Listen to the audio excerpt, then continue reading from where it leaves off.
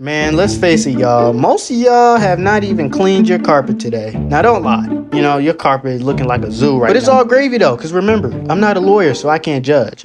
Because sometimes we all forget to clean the carpet. Shoot, I be forgetting to clean the carpet sometimes. But today, we are not going to be talking about carpets. Today, we are going to talk about the blue-gray carpet shark, which they can be found in East Australia. They can actually grow up to 2.5 feet in length. These carpet sharks feed on bottom-dwelling invertebrates and small bony fish. And unfortunately, there is little information about the blue-gray carpet sharks, and it's possibly because they are quite rare to find in the wild in general.